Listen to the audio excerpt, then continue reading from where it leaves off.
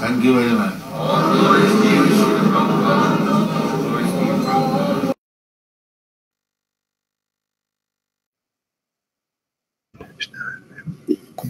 Hare Krishna. მოგესალმებით და ვაგრძელებთ ბჰაგავატამის პირველი სიმღერის მეორე თავის მე-15 ლექსი. Om Namo Bhagavate Vasudevaya. Om Namo Bhagavate Vasudevaya. Om Namo Bhagavate Vasudevaya. Yana Nudhyasina Yukta Karma Grandini Vantanam Chindandi Govidastasya Kona Kuryat Kataratim Yana Nudhyasina Yukta Karma Grandini Vantanam Chindandi Govidastasya Kona Kuryat Katam Pratim Yana Nudhyasina Yukta Karma Grandini Vantanam Chindanti Kovidastasya Kona Kuryat Katam Kataratim Yat Rats Anutya Kakseneba Asina Khmali Yuktaha Akhchurvili Karma Shroma Romelis Sapasugo Shedegebs იწვევს Granthi Kwanzi Nibantanam Kakwanzule Chindanti Jris Kovida Konieri Dasya Misi Kaha Vince Na ar kuriat gaagეთებს და ეპისტოლეები რათიმ ყურადღება თარგმანი ნების პიროვნების მოგონებით გონიერი ადამიანები ხმლით კვეთენ კარმის შედეგების მქონე შრომის ჩახლას უკვანძებს მას მოიძებნება ვინმე ვინც არ დაუგდებს ხურს მის ეპისტოლეებს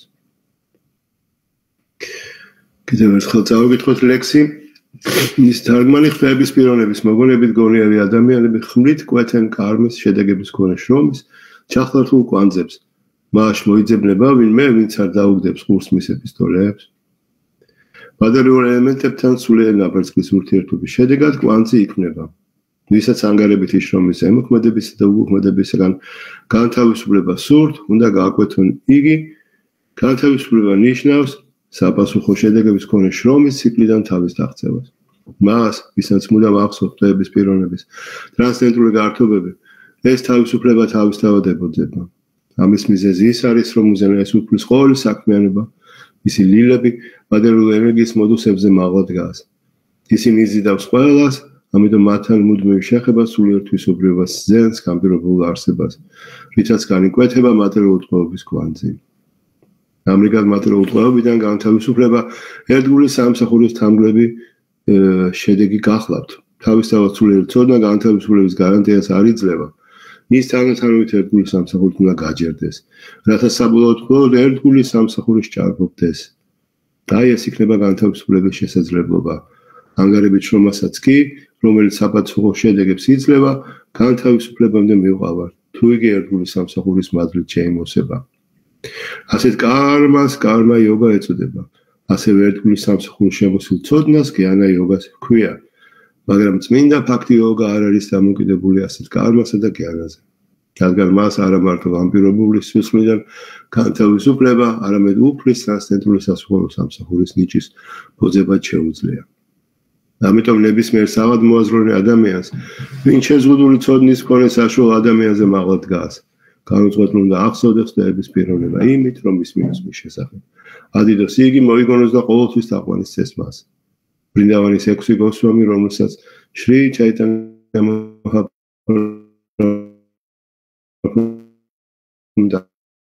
ჩვენ და სასიკეთოდ მრავალი ნაწარმოები დაწერეს ტრანსცენტრული მეცნიერების შესახებ. შრიმად-ბჰაგავატამის და მსგავსი ავტორული ნაწარმოებების მოძღვრებათა მიხედვით მათ ყოველი ფენის ადამიანს თავიანთი კასტისა და ცხოვრების საფეხურის შესაბამისი გზა უჩვენეს. Yadanu Tiasina Yukta Karmagrantini Bantanam Chindanti Covidastasya Ko Nakuriat Kataratim. ხდების პიროვნების მოგონებით გონია ადამიანები ხმლით კვეთენ კარმის შედეგების მქონე შრომის ჩახლას უკვანძებს. ვაშ მოიძებნება ვინმე ვინც არ დაუგდებს ღურს მის ეპისტოლეებს. ჰარე კრიშნა, აქედან უფრო კაფიოთ არის ნაჩვენები თუ რა მოყვება, რატომ არის საჭირო ღმერთის მოგონება, მისი საქმეთა მოგონება, მისი ხსოვნა და ასე შემდეგ. ამ სამყაროში ყველა ჩვენგანს გვაკავშირებს ეს კარმიული კვანძები. ეს კვანძი ძალიან ისეთი ძალიან რთული რამ არის. ფაქტობრივად მისი ისინი იხლართება უამრავი სიცხლის განმავლობაში. და იხლართება ისე, რომ უბრალოდ თავს და ბოლოს ვერავინ ვერ გაიგებს. ეს კვანძი არის ესე გაბურდული ძაფი რო აგებურდოს წარმოიდგინე პატარა ძაფი თქვა. მაგრამ წარმოიდგინე აგებურდოს რაღაც უზარმაზარი ძაფი. იქ ვერც თავს იპოვე, ვერც ბოლოს, ვერც ვერაფერს აბსოლუტურად ვერანაირად ვერ გამოიხსნე თავს იქიდან, ვერანაირად ვერ კვანძს ვერ გახსნი. ხო, ამიტომ გჭირდება ერთადერთი რამ, რომ აიღო რაღაცა ბასრი იარაღი, ამ შემთხვევაში ხმალი მაგალითად და გაკვეთო ეს კვანძი. და ეს არის ერთადერთი გზა. იმიტომ რომ იმის გარკვევა, რომ აი თქვა თითოეული ამ კარმიული რეაქციის შესწავლა, მისი გარკვევა, მისგან ჩამორეცხვა, მისგან თავის დახსნა და ასე შემდეგ, ეს შეუძლებელი ელემენტარულად მარტივად ვთქვა, ძალიან რთულია. ხო, ამიტომ ეს არის ეს ამისათვის არსებობს ეს სულიერი მეთოდი. ასე განთავისუფლება, ან ცოდნა მარტო არ არის საკმარისი იმისათვის, რომ თავი დაიხსნა. არც განდეგილობა არ არის საკმარისი. მაგალითად, წახვიდე ტყეში, თქვა, გახდე ბერი, გახდე იოგი, გახდე რა ვიცი, რაღაც მონასტერში იწყო. ეს არ არის საკმარისი იმისათვის, რომ ჩამოირიცხო ყველაფერი, რაც აქვს უში გაქვს. რადგან რაღაცა პოზიტიური, რაღაც დადებითი საქმიანობაც უნდა შეასრულო. რაღაც კი არა, კონკრეტულად ფაქტი იოგა, კონკრეტულად უფლის ერთგული სამსახური. მხოლოდ მაშინ იწმინდები, იმიტომ რომ უნდა უბრალოდ უნდა დაადგეს, თქვა, უნდა ახვიდე უბრალოდ ამ საფეხურზე მაღლა რა, ანუ ერთ სიტყვით, ანუ ისეთი გამწმენდი მეთოდი უნდა იყოს, რომელიც ხო აი ამ საშინელი ტყვეობის ბორკილებს ჩამოხსნის რა. ხო, ეს არის ღმერთის გახსენება, ეს წინა ლექსის გაგრძელება, წინა ლექსში იყო, ამიტომ ყოველმა გონიერმა ადამიანმა უნდა მუდმივად უნდა გამოწყვეტილ, უნდა ადიდოს, უნდა გაიხსენოს, უნდა თაყვანისცეს, უნდა უგალობოს და ასე შემდეგ ღმერთის პიროვნებას, ხდების პიროვნებას, ეს არის. იმიტომ რომ აი ამ შემთხვევაში აი პასუხი, იმიტომ რომ მისი მუდმივი მოგონებით ჩვენ ამ კვანტს ამ ასე ვთქვათ ფაქტი იოგას ხმლით იულისმება რაღაც ძალიან დიდი ცოდნა ვედული გაწარმოებებისა, ჩვენ თუ ვაიშნავ ტრადიციას ველაპარაკობთ თან და რაღაც წმინდა წერილს. მაგრამ შეიძლება ეს ადამიანს არ ქონდეს ეს ცოდნა, მაგრამ მას მაინც შეუძლია ფაქტი იოგა შეასრულოს. მას უბრალოდ შეუძლია მოვიდეს ტაძარში უსმინოს ქრიშნას შესახებ საუბრებს. მას არ ჭირდება წინასწარი ცოდნა ამისათვის, ანუ არ ჭირდება სანსკრიტის ცოდნა, გრამატიკის ცოდნა, ფილოსოფიის ცოდნა და ასე შემდეგ, იმისათვის რომ იყოს ფაქტი იოგაში. ასევე არ ჭირდება იყოს განდეგილი, არ ჭირდება თქვა წავიდეს სახლიდან, არ ჭირდება ცხოვრობს ტყეში და რა ვიცი მე ასე შემდეგ და ასე შემდეგ. იმიტომ რომ მას ისედაც არის შეუძლია ყველგან მოусმინოს კრიშნა კაცას, კრიშნას შესახებ გართობებს. ყველგან შეუძლია გაიხსენოს, ყველგან შეუძლია თვითონ წარმოთქვას ჰარე კრიშნა და თაყვანიცეს, ანუ მოვიდეს ტაძარში ღვთაების ულამაზეს ფორმებს თაყვანიცეს, რა ვიცი, რაღაც სამსახური გააკეთოს, მოუტანოს ყვავილი, ხილი, რა ვიცი, პატარა იატაკი, თქვათ, ოთახი დაულაგოს, ტაძარში რაღაც სამსახური გააკეთოს, რა ვიცი, წიგნები გაავრცელოს, რა ვიცი, 1000 რამ, ბევრი რამ შეიძლება გააკეთოს. დაეხმაროს ერთგულებს გადაგებაში და რა ვიცი. ხო, ამისათვის არაფერი წინასწარი ასე თუ მომზადება არ ჭირდება ამ ადამიანს. მაშინ როცა კარმის ან ფაქტის გზა, გიანას გზაზე, ცოდნისა და შრომისა და განდეგილობის გზაზე, ხო, იოგას გზაზე ძალიან ბევრი წინასწარი ისენია საჭირო. ხო, ერთ სიტყვით ფაქტი არ არის დამოკიდებული არც ცოდნაზე და არც განდეგილობაზე. გიანა ვაირაკია, ჩვენ რამდენიმე ლექსის წინ ვიყო ამას საუბარი, მოვისმინეთ ეს.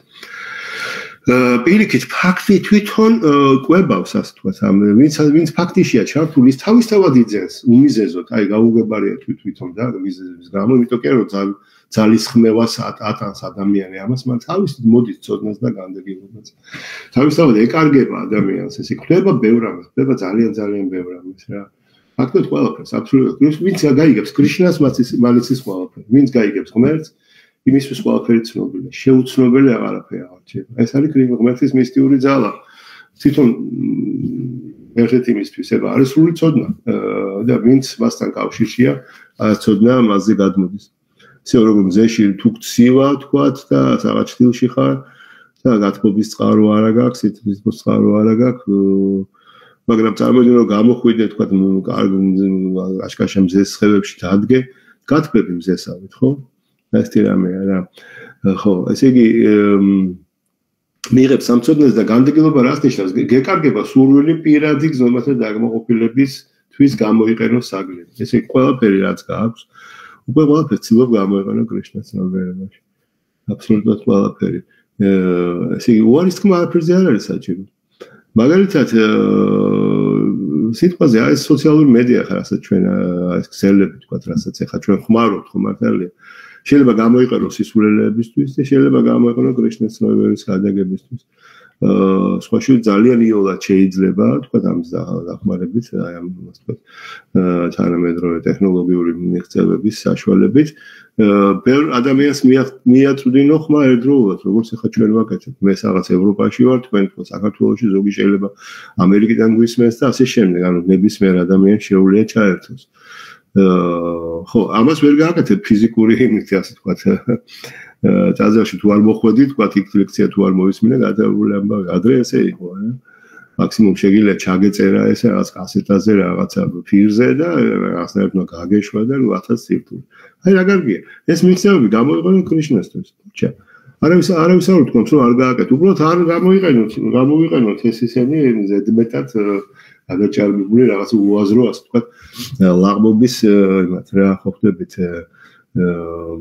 მესმის ადამიანები ვართ და რაღაც ის ყველაფერს გვინდა ახალი ამბები გვაინტერესებს გასაგებია მაგრამ რაღაცა ზომა იყოს ამაშიც ხო რომ ვიცოდეთ რა ხდება მსოფლიოში ეს გავიგოთ კი ბატონო მაგრამ ნუ რაღაც ზომის ზღვა ფარგლებში რა ასართ არ გაეკარო და რაღაცა ხა რა ვიცი ხო წმინდანები ვერცეთი ვერა ვართ ხო მართალია ნუ ხო მაგრამ აი ესეთი რამ ესე გონივრულად ვიცხოვროთ გონივრულად გამოვიყენოთ განდეგილება თავისთავად მოყვება მე ეხლა ვისაც როგორ ამეცი რაც უფრო ვითარდები კრიშნას ცნობიერებაში მით უფრო ხვდები რომ ეს კვანძი ძალიან საშიში რამეა რა ანუ თვითონ დაბადება ამ სამყაროში ასე თქვათ მისით და მოსვლა ხო თუ ხარ ამ დონეზე რომ უკვე მისიის შესრულება შეიძლება და არ გეშინია დაბადება სიკვდილის არ არის საშიში ნამდვილად მაგრამ აი დაბადება იმისა გამო რომ გაქ მიჯაჭვულობა ეს ძალიან საშიში რამ რატომ იმიტომ რომ ყველას გონია რომ აუცილებლად ჩემს ცხოვრებაში დაახლოებით მინიმუმ ესე მაინც ვიქნები ანუ კარგად ადამიანი დავიბადები თქვა ჯანმრთელი ვიქნება ასე შემდეგ ხო აი არავინ არ იცის არავინ ვერ იტყვის რა იქნება შემდეგ ცხოვრებაში ხო ამიტომ ყოველთვის არისკოა ეს შეიძლება სრულად არ მოგვეცეს საშუალება მოვისმინოთ კრიშნას შესახებ შემდეგ ცხოვრებაში. ნუ იმედია რომ ეს ასე არ იქნება, მაგრამ უბრალოდ მიჯაჭვულობის შენარჩუნება მატერიალურ სამყაროსთან ძალიან ცუდია. ძალიან დიდი ღრმა ანალიზი უნდა გავაკეთოთ საკუთარ თავში, რა გვინდა, რა გვაინტერესებს. გვინდა თქვა ამას წინათ ლაპარაკობდით, რამდენიმე პროცენტი კრიშნა დააჩენი თქვა მე თუ აი რა, სადავართ რა. რაღაც გარკვეული ერთგულება გვაქვს, ხო მართალია? იმიტომ ყველა არ ვიქნებით მაშინ აქ, მაგრამ ამ ერთგულებას წილი უნდა გაიზარდოს ისე, რომ ნუ ფაქტობრივად აღჩეს 100%-იანი ერთგულება. გასაგებია რომ ამას ერთ დღეში და ორ დღეში ვერ გავაკეთებთ, მაგრამ ამისკენ უნდა შეგნებულად ვიაროთ. და სხვა შორის ფაქტი იოგას ძალიან მალე ჩანს ხოლმე რა, ვისაც ასე ვთქვათ მონდომებით და ყურადღებით აკეთებს, ვინც სულდაგული ჩაებმება ფაქტი იოგაში, ხო ძალიან იოლად გრძნობს ესე გემოს კრიშნასი და ეკარგება გემო ყველაფერი სხვა რამის რა. საერთოდ აღარ იზიდავს უკვე ეს გართობები რაც ჩვეულებრივ ხალხს იზიდავს, იმიტომ რომ ის არც არის მისთვის უკვე გართობა, ეს არის რაღაცა ხო, ნუ მოკლედ არ არის მისთვის საინტერესო მარტივად რო ვთქვა. ხო, და უძლიერდება რა თქმა უნდა ადამიანს მიჯაჭვულობა კრიშნაზე. ეს იმიტომ რომ რაც მეც ისმენს, რაც მეც კითხულობს, რაც მეც თაყვანს კრიშნას, რაც მეც სამსახურს აკეთებს, რაც უფრო მეტ ჯერ ახსოვს და ასე შემდეგ. რაც უფრო მეტად სწავლობს ამ წიგნებს და ყურს უგდებს აი წმინდა ერთგულებს და დიდაჩარიებს ხო ხდებით არა იმიტომ გეხსნება თითქოს ეს რა თითქოს გამომაფხიზლებელი პროცესია ესე იგი თვალის ამხელი ხო მართალია ხო მაგრამ დავიმახსოვრეთ ერთი რამ იმისათვის რომ ეს განვითარება უნდა მოხდეს თანდათანობით თქვათ, ვიღაცამ შეიძლება თქვას, მართლა მე თურმე ეს როგორ დამოწებია კრიშნა, ეხა ყველაფერს მივატოვებ, წავა ოჯახიდან, წავა ყველაფერიდან, სამსახურს დავტოვებ, გავიქცევი, გადავიკარგები და ასე შემდეგ. ეს ძალიან დიდი შეცდომა. სხვა შორის, რაგუნა დას გოსვამი იყო ჩაიტანია მაჰაპრაბჰუს ერთ-ერთი უახლოესი ერთგული, რა ვიცი, რა უნდა თქვას ეხა ადამიანმა, ეს არის პირდაპირ სულიერ სამყაროდან ჩამოსული ერთგული, რომელიც იყო ესე იგი ისეთი მდიდარი ოჯახის შვილი, რომ ის სიმდიდრე რამდენიმე ქვეყნის შემოსავალს უდრიდა რა. ხო, ანუ მას არაფერი არ აქვს ქვეყანაზე აბსოლუტურად. იყო ყავდა ულამაზესი ცოლი და რა ვიცი, მისი სიმდიდრე იყო განუზომელი მისი ოჯახის. მაგრამ რა თქმა უნდა, იყო მარადიული თანამგზავრი, მარადიული ჩაიტანია მაჰაპრაბჰუს, რომელიც უბრალოდ ესე დაიბადა. მას უნდოდა სულ გაქცევა უნდა სახლიდან რა. ჩაიტანია მაჰაპრაბჰუ მას აძლევს ასე დარიგებას. იცი რა, მოდი ხა შენ დარჩი სადაც ხარო, არავითარ შემთხვევაში არ წამოხვიდეო. რაღაც გარკვეული პერიოდი დარჩი ასე თქვათ, ისიამოვნე ასე თქვათ მატერიალური ცხოვრებით, არ ვიყავ სადაც ხარ. ის კი არ უგნება რომ რაღაცა ეს მატერიალისტი გახდე. არა, უბრალოდ იყვი, სადაც ხარ გაანებე თავი, ამ იმეს მცელობებს მიანებე თავი, რომ ეს თქვათ სადაც გაიქცე და გამოიქცე ჩემთან. მოვადრო და კრიშნა ყველაფერს თავისთავად მოაწყობს. და მართლაც ასე მოხდა, იმიტომ რომ მის მამას ისე ეშინოდა, რომ არ გაქცეულიყო საქმიდან, რომ მცველები დაუყენა. იმიტომ რომ სულ გარბოდა ჩაიტანია მაჰაპრაბჰუსთან. ხა ჩვენ ისეთი ერთგულებას საერთოდ ვერ წარმოგვიდგენია, როგორც ზაგურად დასგოსვამისა. ჩვენ თუ რაღაცა უცებ პატარა გაგვიელვებს რაღაც ერთგულება, ეს იმას არნიშნავს, რომ ეს ერთი პატარა ნაპერწკალი მერე დიდ ცეცხლში გადაიზრდება და მოგიზგიზეს ცეცხლში, რომელიც მარადიულად ასე იქნება დამთებული. ამიტომ ძალიან ფრთხილად უნდა ვიყოთ. უნდა დავჩეთ იქ სადაც ვართ. ამისი ჩაიტანია მაჰაპრაბჰუს მოყავს ასევე ლექსი მეორე პირველ ეს მეათე სიმღერის მეორე თავიდან სტალესტი და აი მე ამას წინასაც ვახსენე ეს ლექსი, რომ ესე იგი უნდა ისმინო კრიშნას შესახებ და დარჩე საათსახად. დარჩე შენ საზოგადოებრივ მდგომარეობაში. არ უნდა შეცვალო არაფერი. ნუ ისმინო უბრალოდ საათს ხარ. და თანამედროვე მე ყველაფერი მოხდება. ზოგჯერ ძნელია რა თქმა უნდა ზოგჯერ შეიძლება რაღაცა ის ისიც კი იყოს რომ ჩვენ ქრისტიანები ვართ რა კრიშნა ის კრიშნა რაღაც ესეთი რაღაცები ხშირად ხდება ხო მართალია შეიძლება ჩვენ ოჯახებშიც მოხდეს ასეთი რა ნუ რა ვიცი რთულია რა თქმა უნდა ყოველთვის არ არის ესეთი იოლი ყველაფერი მაგრამ ის რომ უბრალოდ ყველაფრისგან წახვიდეთ ასე შემდეგ არ მაინც არ არის რეკომენდირებული რა ცოტა ფრთხილად უნდა მოიქცეთ ყოველთვის პატივი უნდა ვცეთ ჩვენ გარშემო მყოფთ დავიმახსოვროთ ეს იმიტომ რომ ჩვენ ერთგულები ვართ არანაირ შემთხვევაში არ გვაქვს იმის უფლება რომ ჩვენ გარშემო მყოფთ უკეთესები გვეგონოს საკუთარი თავი ან თქვათ ისინი შეურაცხყოფთ ნახე თქვენ ამას აკეთებთ თქვენ ამას ჭამთ თქვენ ამას შევასვამთ ასე შემდეგ არავითარ შემთხვევაში ეს ძალიან ისეთი რა ქვია მომწიფებრობის ისე ნიშანია რა ძალიან სერიოზული არავითარ შემთხვევაში ეს არ უნდა გააკეთოთ ხო უბრალოდ ისე ვიკითხოთ ეს ციგნები და იცით როგორ რამ თუკიო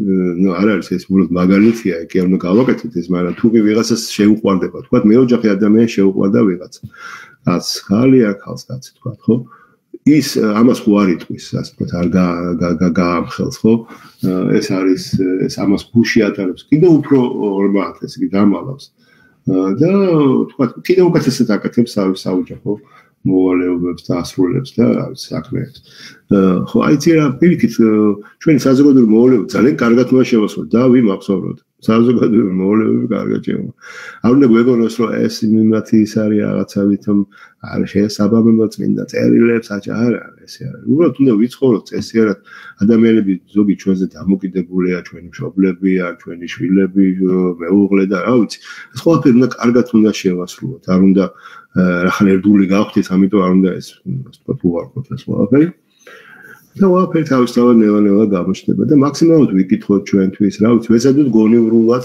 გავიტანოთ ეს ყველა თუ რამე წინააღმდეგობები გვაქვს ეს წინააღმდეგობებიც მორჩილად უნდა მოვიტბინოთ რა არავითარი კონფლიქტი არ არის საჭირო რაც შეიძლება ნაკლები კონფლიქტი და ნაკლები წინააღმდეგობა უნდა იყოს ჩვენ გზაზე ხო რატო იმიტომ რომ რას კითხვა მოგონება ამას ხო არავინ არ შეგვიშლის ამაში ხელს ხო აი ეს ხო ძალიან ნუ ასე თქვა ადვილია ეს ყველაფერი შინაგანი პროცესებია მარტივად რომ თქვა ხო ბევრი წმინდა სახელ შევაფაროთ თავი ყოველთვის წმინდა წერილებს წმინდა სახელ შევაფაროთ თავი და მაშინ განიკვეთება ეს ესეთ კარმიული ესენი ჯაჭვები რა ეს კვანძაში ეს გრანთა ეს სამკითხო სიტყვა ნიშნავს კვანძ ჩაიჭრება და ნუ გავთავისუფლდებით რა ანუ საუკეთესო მეთოდი იმისათვის რომ აი რაიმე ცოდვისგან ჩამოერწყო რაღაც არის კრიშნას ცნობიერება კრიშნას ცნობიერების განვითარება რაც უფრო განვითარდებით ამაში იმით უფრო დაგვეკარგება ჩამოგშორდება ეს ყველაფერი რაც გვაკარობს ამ სამყაროში დიახ ხო ამიტომ ყოველთვის აი ამ პროცესებზე არის ყოველთვის ესე იგი იმისათვის რომ იყო ერთგული არ უნდა იყო დიდი ასკეტი მაგალითად შუაბრალბადას ის ვიდეო იყო რა სასწაული მოკლედ სასწაული ეს როცა ჩადის ავსტრალიაში და აეროპორტში დახვდებიან ერთგულები რა თქმა უნდა ასევე დახვდებიან ჟურნალისტები და ერთი ჟურნალისტი ეკითხება ესა ბევრ შეკითხვას უსვამს და რა სასწაულ პასუხებს აძლევს და თქვენი მოძრაობა ძალიან ასკეტურია ვინა თქვა ასკეტურია არავითარ ჩვენ ყველაფერს ღმერთის სიმაში ვიყენებთ არავითარი ასკეტიზმი არ არის ასკეტიზმი არ ნიშნავს რომ ყველაფერზე უარი თქვა რა იმიტომ ეს არის ხელოვნური ასკეტიზმი ყველაფერი ისედაც კრიშნასია რა უფლება გაქვს უარი თქვა რაღაცა პირიქით რაც გაქვს რაც მოგეპოვება ყველაფერი და გამოიყენო კრიშნას მე რაღაც თან ფულებზე ეკითხება პრაბლემა ეკითხება ჩვენ მთელი მსოფლიოს ფული შეგვიძლია გამოიყენოთ კრიშნას სამსოფლოში რა პრობლემა არის ხო და არ პირიქით მოგვიცით აბსოლუტურად ყველაფერს გამოიყენებ პრობლემა არ აქვს შილაპრაბას ის არასდროს თავისთვის არ იყენებდა იმ ფულს მე ისე აი როლს-როისით დაგვდებიან ახლა ჩამოხვალთო თქვენო წაგიყვანენო იქ მოგას კარგად როლს-როისით დაგვდებიან აგიყვანენ იქ ისინი მოგათავსებენ და კი რა მოხდა რა პრობლემა სიარული შემიძლია პრობლემა კი არა თუ უნდა გავივლო ფეხით წავალო სახში ვას თქვა აეროპორტიდან მაგრამ თუ მომცემთო მოხვალთო ჩემთან როლს როისითო კი ბატონო ჩავჯდებიო ეს ჩემი წყალობაა თქვენს მე თუ ამაზე ღებულობო თქვენგან თუ სულ არ ჭირდება როისი არ წარებია ხო აი ასკეტური მოძრაობა არ არის კრიშნას ცნობიერის მოძრაობა ვიქით ეს არის ყველაფრის გამოყენება კრიშნას სამსახურში აბსოლუტურად ყველაფერს იყენებს სწორად და არასწორად როგორც ყველა სხვა იყენებს ყველაფერს არასწორად და იწვევს საკუთარ თავზე საშინელ რეაქციებს ჩვენ კიდე პირიქით ყველაფერი რაც არის ყველაფერს ვიყენებთ სწორად და პირიქით რეაქციებიც არ მოვდის პირიქით იწმინდება სხვა აი როცა კრიშნას სამსახურის საშუალებით ხო ადიხარ ტრანსცენდენტულ დონეზე გუნებზე ზევით როგორც აბლექშია ნათქვამ უბრალოდ ამ კომენტარებში და რახან ამ დონეზე ხარ იქ უკვე ეს ჩამოგერეცხება ასე ვთქვათ ეს მიდაჯულობა ამ სამყაროზე. ეს ერთ-ერთი გზა, ფაქტი იოგა არის საერთოდ თვითები არ გქონდეს ისეთი ძლიერ მოსილი რამ არის რა. ფაქტი იოგა ეს არის თუ ფაქტი იოგა არ ურევია ვერც ერთი გზა ვერ იქნება სრულყოფილი. რაიმე წარმატებასაც კი ვერ მოგიტანს. კარმა, გიანა, იოგა იქ უნდა შეურიო ცოტა ფაქტი იოგა რა თუ საერთოდ თუ სხვანაირად არ შეგიძლია თუ მხოლოდ ეს შეგიძლია მაგალითად გიანაში რომ ფაქტი არ შეურიო ხო აფე არ არის მშრალიც ცოდნა ფაქტის რომ შეურევ უკვე რაღაც ამაღლებას იწვევს გამიგე ცოტა ფაქტია გიანა მიშრა არსებობს მაგრამ ეს არ არის ჩვენი მიზანია ხურეთ აი არსებობს გამოთქმაში მიშრა ნიშნავს შერეულს თუ გიანი ხარ ძალიან ესეთი ხარ რაღაცნაირად სხვანაირად არ შეგიძლია ხო თქვა ცოტა ფაქტი შეურია რა თუ იოგი ხარ ცოტა ფაქტი შეურია თორე ასე თუ უაზრობა არასაც აკეთებ ხო მაგრამ ეს არ არის ჩვენი მიზანი მიშრა იოგები არ არის ჩვენი მიშრა გზები არ არის ჩვენი სურვილი ჩვენ არ გვჭირდება რომ თქვა ჩვენ ფაქტის იმიტომ კი არ ვაკეთებთ რომ შემდეგ ცხოვრებაში რაღაც ძალიან კარგ ოჯახში დავიბადოთ ეს არა გვაქვს ეს იქნება ეს ამას თუ აკეთებ ამ თქვა ფაქტი კარგს იგი თუ ფაქტიში სურვილი გაქვს რომ შემდეგ ოჯახში ხო ძალიან მდიდარი ძალიან ლამაზი და ასე შემდეგ მაშინ ეს არის შენი კარმა მიშაიობა ეს იგი ამ კარმის სურვილი გაქვს კარმიული მოხვეჭელობის სურვილი და ფაქტის საშუალებით კიდე ამას მიაღწია კი ბატონო ეს ჯობია საერთოდ იყო ტოტალური მატერიალისტი რა თქმა უნდა მაგრამ ეს არ არის ჩვენთვის არანაირი სტანდარტი ასევე გიანა და იოგაც ხო მაგრამ ჩვენი არის მხოლოდ ამალა ფაქტა შუთა ფაქტა წმინდა სიყვარული წმინდა იმის მიღწევა იმიტომ რომ არაფერი არ მოგვაკლდება აბსოლუტურად ყველაფერი გიქნება რა ერთ შილაპრაბჰუპადას მოყავს ეს მაგალითი როგორი არისო მაგალითად როგორ ფიქრობს აი მაგალითად კრიშნა რა უნდა გააკეთოს კრიშნამ როცა თქვათ ოჯახის პატრონი ლოცულობს რომ გეხვეწები უფალო ქურდი არ შემოდის ჩემს სახში მეორეს ქურდი იმავე დღეს დგას და ლოცულობს რომ გეხვეწები ისე გააკეთო რომ შევიდე ამ სახში და ყველაფერი მოიყვარო ანუ ხა კრიშნას აგდებ ასე თქვათ ამითი მაშინ ასე თქვათ უხერხულ მდგომარეობაში ამიტომ ფაქტი ანუ ერთგული ესე ფიქრობს არაფერი არ მინდა იქნება ისე როგორც შენ გააკეთებ არაფერს არ თქო ნიშნავს სხვაშორის არ უყვარს თორსა მიმართავ რაღაც სურვილებით იმიტომ ანუ ეს არასწორია რა უბრალოდ იმიტომ რომ ნიშნავს ყველაფერიც ის რაც გვჭირდება და ყველაფერს გააკეთებს ოღონდ არ უნდა ვიყოთ რაღაცა ესეთი უცნაური ესეთი უსაქმურები რა უნდა გავაძლიოთ ხელი არ არსებობს ამ სამყაროში ცხოვრება თუ რაღაც საქმიანობას არ ასრულებ ვერი არსებებ რა შენ ვერ იქნები რომ ახლა მე დიდი აჩარია შილაპრაბჰუპადას ავით და თქვათ ახლა ბევრ მოწაფეებს შევიქნი ისინი მომცემენ ფულს არაფერს აზურავი არ ვიცი შემთხვევაში ეს ტოტალური მაია ტოტალური ილუზია ანუ ეს არის საშინელი ერთ სიტყვით ჩვენ უნდა ვაკეთოთ ჩვენი საქმე ჩვენ გვაქვს მოვალეობები რომელიც უნდა ვასრულოთ წესიერ უნდა ვიყოთ ნორმალური წესიერი ადამიანები გულში გავითვალოთ კრიშნა ფაქტი მაქსიმალურად ჩავებათ ამ ფაქტი იოგას პროცესებში. ჰარე კრიშნა, მადლობა ყურადღებისთვის. ხომ არ აქვს რაიმე შეკითხვა ან კომენტარები, მე ვერ ვხედავ თქვენ დაწერილებს თქვენ რომ დაწერა.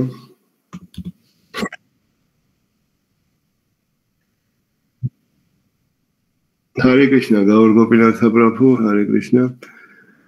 მოდი მაშინ რა ვიცი ერთი ორი სიტყვა ხო არ თქვა მაინც ახლა ჩვენებური შობა იყო გუშინა რა ხო დიდი თვითონ რა თქმა უნდა ძალიან სასიხარულო მთელი ქვეყანა აღნიშნავს ამას ძველი ბევრი ყოველ შემთხვევაში ანუ ცით როგორ არის ყველა რელიგიის დანიშნულება რეალურად არის ერთი და იგივე რა აბსოლუტურად არავინ არ თქვას რომ არსებობს სხვა რელიგია ამიტომ ისო ჩვენ ქრისტიანები ვართ თქვენი შეხან ეს არის აბსოლუტური სისულელე იმიტომ რომ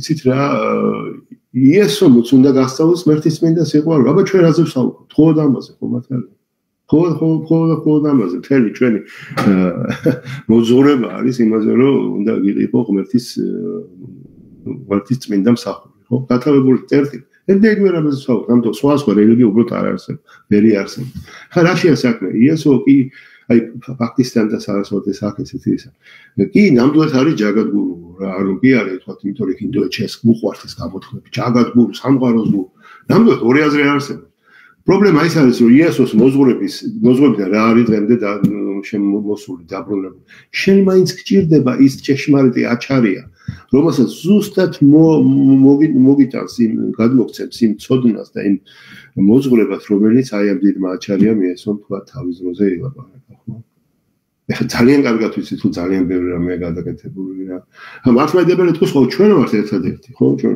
კათოლიკებიც სხვა რამეს ეთქვიან მე კიდე არის სექტები და ასე შემდეგ მიმდინარეობები რა ვიცი ნუ ერთ სიტყვით აი ჩვენი ძალა ვაიშნავიზმი გაუდია ვაიშნავიზმის ძალა ის არის რომ ასეთი უაღარესად აი რა ვიცი ნუ აი სამყაროსეული აჩარიები გვაქვს რა როგორც არის აი რა ვიცი მე რომელი ერთი აბსოლუტურად ყველა მთელი ჩვენი როცა აიკითხოთ ბჰაგავატ-გიტას შესავალში არის ერთი გვერდი რომელსაც ქვია მოწაფეობით ან მიმდევრობა და იქ ჩამოთვლილია ესე იგი კრიშნა არის პირველი შემდეგ ბრაჰმა უფრო კრიშნა არ წერია ბრაჰმა ნარადა ვიასა მათვა და მოდიან მე მოდის მათავანდრაპური იშვარაპური ჩაიტანია მაჰაპრაბჰუ ექვსი გოსვამი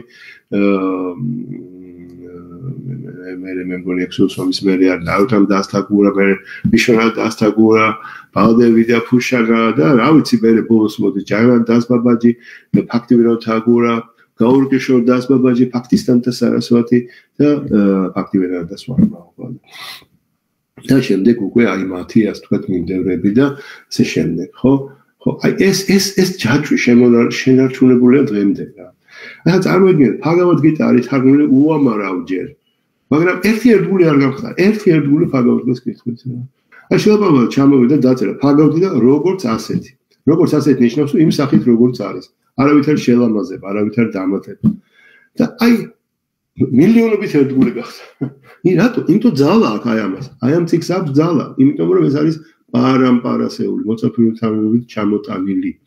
გამიგეთ? ხო, აი ეს არის ცოტა პრობლემა რა, გამიგეთ? აი ამ თქვათ, კი არის ეს უდიდესი აჩარია, მაგრამ ბევრი რამე დაკარგულია რა. ხორცის ჭამა აბსოლუტურად ნორმაა რა. ძალიან ცუდი რამეა რა, ესე თქვით, ვიღაცამ შეიძლება ჭამოს ინდუს თქვათ, ვედურ ცივილიზაციაშიც იყოს ხორცის ჭამელება. ის სხვა იყო რა. ის სხვა რამე, ესე სასაკლაოები და მაღაზიებში იყიდებოდა ხორცი და სუპერმარკეტებში. ეს რამე ხო არ არსებობდა. იქ სხვა რამე იყო, მეტყვით ძლოხის ხარის რა ვიცი, მოკლედ აი ეს არის რა. შობას გილოცავთ, შობის ნამდვილი აზრი არის ის, რაც ჩვენ ვქადაგებთ ყოველთვის, ხო? აი ჩვენ ვიხარია ყველა დიდი წმინდანის გამოჩენა და დაბადება ამ სამყაროში. ჩვენთვის უდიდესი დღესასწაულია. ინდოეთში სხვაშორის იცით როგორ არის ნათქვამია, რომ ესე იგი წმინდა ერთგული თუ დაიბადება სადმე 100 თაობა წინ და უკან თავისუფლად სარგებელს ერთი და რაღაც 100 მილიონი რა, ანუ ახლა ზუსტად კილომეტრები და ეს მანძილი, მაგრამ 100 მილის დაახლოებით რადიუსში 100 მილი ალბათ 130 კილომეტრია. ყველაფერი წმინდება და ინდოეთში იმდენი წმინდანია დაბადებული, მთელი ინდოეთი წმინდა. სუწმინდა მდინარეები ჩამოდის, სუწმინდა ადგილები, აი ნუ რატო? იმიტომ რომ ყველაფერი წმინდანებთან და კრიშნასთან არის დაკავშირებული. კრიშნა როგორც წმინდა, ასევე წმინდა ყველაფერი რაც მასთან არის კავშირში, მათ შორის ერთგულება. ჩვენ კრიშნას მარტო არასდროს არ ავუქოთ რა. კრიშნა თავის სახელით, თავის ფორმა, თავისი დარემოცვა, თავისი ერთგულებით, თანამგზავრებით, თავისი წმინდა ადგილებით, ჰამა, გართობებით და ასე შემდეგ, ხო? და ასევე არის ის რომ რა ქვია იმასე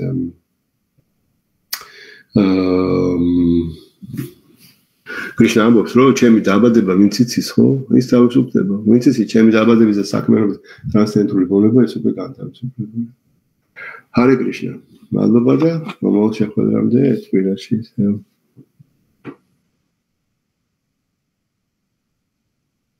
მადლობა გავაკოპირებსაჯი დიდი მადლობა ბრაფუ